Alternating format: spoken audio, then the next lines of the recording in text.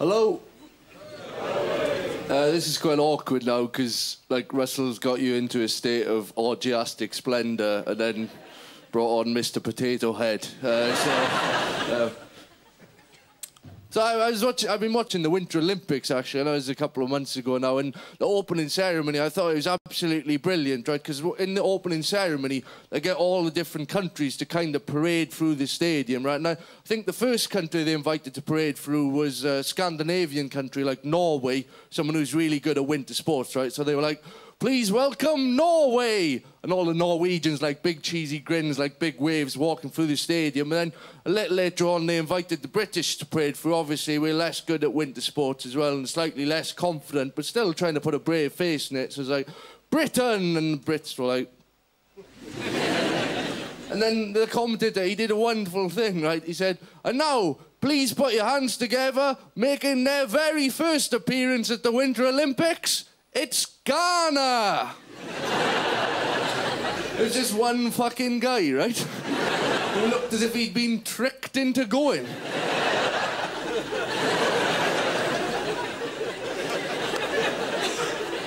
Poor fucker's never even seen snow before. Now finds out he's the captain of the luge team. I was watching the luge and I thought, like, how can this get any more ridiculous? And then the announcer said, the next competitor, Mr. Manuel Pfister. I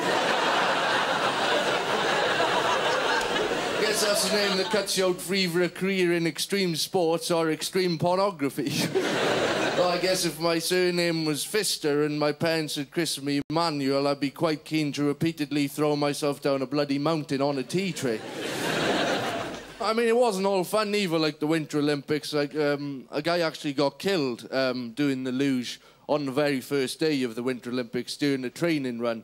And also, something happened in the United States that took a lot of people by surprise, but not me, though. A woman in the US, she got killed by a killer whale. Yeah, I wasn't really that shocked by that. I was like, it's a killer whale. That's kind of what they do, isn't it? I mean, you could hardly accuse him of acting out of character. I thought I'd do a bit of research, you know, into killer whales, like, to find out more about them. And what I discovered is, usually, killer whales, they live in the sea. Yeah, I didn't do that much research. They live in the sea, right, which is really big. And what these Americans have done is, they've taken the killer whale out of the sea, which is really big, put it into a pool, which is really small. I was like, yeah, I can kind of understand that, right? I imagine, like, if I went to Africa, to the Serengeti, right, and grabbed myself a lion, and then went home and locked it in my shed. Next time I open the shed door, I imagine this here lion's going to be pretty fucking agitated. They came up with more facts as well. They said, this killer whale has killed before. The killer whale had already killed 2 other people, right? Technically making it a serial killer whale. This killer whale is 3 times as dangerous as a pool party around Michael Barrymore's house.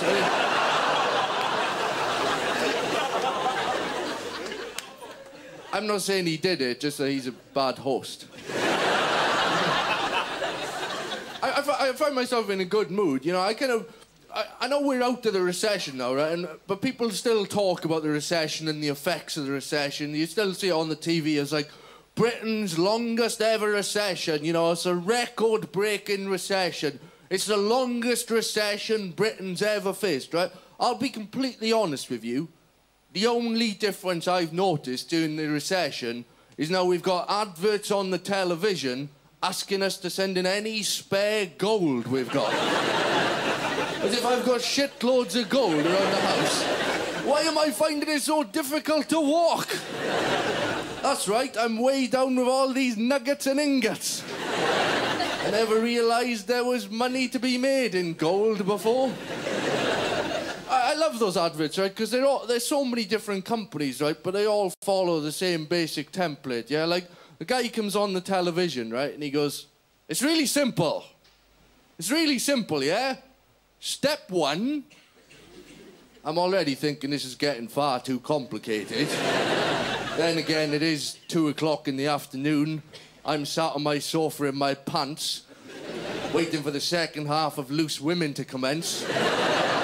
I'm up for hearing a business proposition. What's your plan, Dale Winton? Lay it on me. First of all, step 1, get together all of your goals. As if you've got a lot of goals and you keep it in various separate locations. Now is the time to reunite all of your goals. Step 1. Step 2, pop it into an envelope. A bloody envelope, right?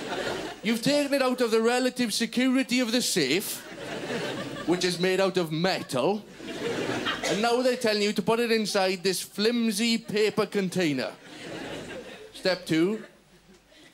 Step 3, write all my goals on the front of the envelope. Just in case there's any postman thinking to himself, well, there's definitely a heavy metallic element in this envelope, but it doesn't say gold on the front, you know. I wouldn't want to illegally open it and then find myself a shitload of copper. I've been burnt in the past. Step 4, just drop it into a post box. I'll be honest with you, like, the recent problems with the Royal Mail, I'm not even trusting those fuckers with letters. Let alone any precious metals I've got. That is why they were known as the Three Wise Men, yeah? Because they took their gold and their frankincense and their myrrh and they hand-delivered them in person, yeah? Rather than sending them ahead on a bloody recorded donkey, crossing their fingers and hoping for the best. Yeah. It really annoys me, like, just even trying to, like, post a letter. Like, I was trying to post a letter about a week ago, right? So the only thing I wanted to do is to send this letter first class, right? So I queue up for ages. Eventually, I get to the front of the queue. There's a guy behind the counter. I said to him, excuse me, mate, I'd just like to send this, please, first class. He goes, all right. He takes it off me. He goes, is it anything important? As if I'm going to go, oh, actually, no. To be honest with you, this is just scrap paper I'm trying to get rid of. Yeah, at the moment, I am busy saving up for a shredder. And so far, this is the best way I've discovered of how to get rid of this shit. So I went home to visit some friends and family, and do you ever get that where you might go out with a bunch of people on a night out and someone else is in charge and then they take you to a pub where you might not necessarily normally frequent? I ended up in a pub called Weatherspoons. Do you know Weatherspoons? I kind of look at Weatherspoons as less of a place to drink and more a kind of bizarre social experiment. Because I think there's only really 3 groups of people who drink in the Weatherspoons, right? First group, real ale enthusiasts. They're there because there's a wide variety of real ale on tap and they don't play any loud music, right? Second group, students. They're there because, yeah. You know that alcohol is quite competitively priced, right? And then the third group I like to call full-blown, elbow-bending alcoholics. They are just there because there's alcohol there, right? Now, the interesting thing is, neither of the groups gets on with either of the other 2 groups. And also, there's a kind of widespread mistrust and paranoia about the place because nobody is quite sure how come everything is so cheap. I was having a horrible time in this Weatherspoons. I really wasn't enjoying myself. And I was pushed up against the window, right, in a really foul mood. And I saw something through the window. that changed my mood. It kind of lifted my spirits a bit, right? I'll explain what I saw through the window. There was a fight. There was a fight outside in the street. Now, I should point out to you, right? Normally, violence makes me really nervous and uncomfortable. I don't like any kind of physical aggression, right? I just hate it, right? This fight, however, slightly different in that every single one of the participants in the fight happened to be in fancy dress. It sort of negated the brutality of the fight, right? And also helped cheer everyone up a bit. I'll explain what I saw through the window. It's absolutely true as well, right? 6 men fully dressed as Oompa Loompas. They'd gotten the full lumper as well. They had orange faces and green wigs, and they had umpered up to the maximum, and they were repeatedly and quite viciously kicking the shit out of one man who's lying on the ground, who was dressed entirely and accurately as a Thunderbird.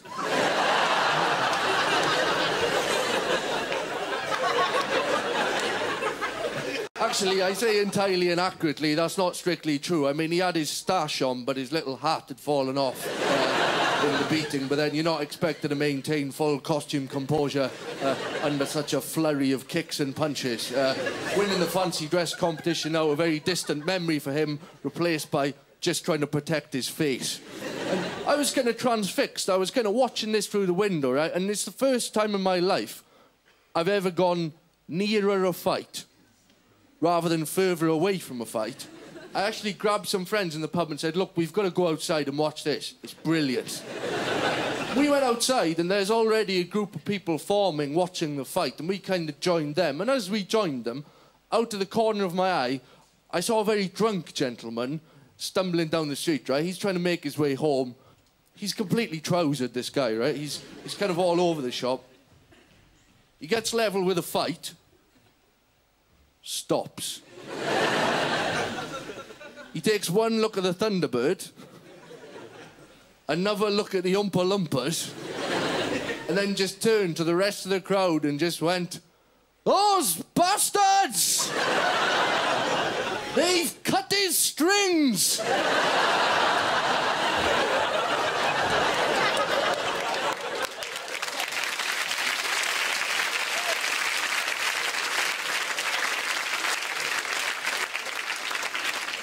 Thank you very much for listening to me. I've been Lloyd Langford. Have a good night. Take care. Thank you.